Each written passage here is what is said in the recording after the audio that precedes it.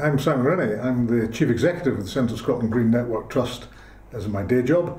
I'm also Director of Paths for All, and I'm delighted to be able to share with you some of my experiences in terms of walking and health. I thought I was leading a pretty healthy lifestyle. I thought I was getting exercise. I thought I was eating properly. But one day I went for a medical examination and the doctor told me my blood pressure was 170 over 100. This is seriously bad news. This is something that had the potential to damage my health irreparably, and I knew then that I had to do something about it. I realised quite quickly there were a few things that I could do that would make a huge difference.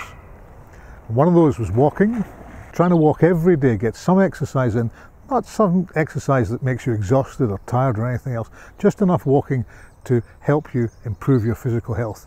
And in a very short space of time, my blood pressure went from the very high level, 170 over 100, down to 120 over 80, and I was fit and healthy again. A kind of interesting thing is, how do you get walking into your daily routine?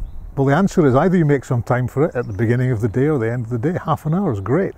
Or you find a way when you're working to get some walking. So if you're going to a meeting, do you really need to get the bus?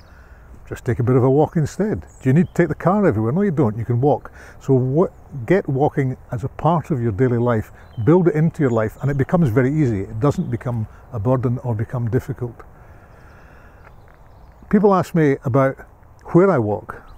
As I say, if you can build it into your working life, that's great. But if you can't, just walk out from your front door and go somewhere. Just set off and walk for a while and come back again. It's great for your head, it clears your mind, and helps you to think about other stuff. I suppose the single most important thing in this is getting to the point where you want to do it for yourself. Getting your head into a place where you realise this is something you should do. Getting to that point can be quite difficult, but once you're there, everything else becomes really easy to do.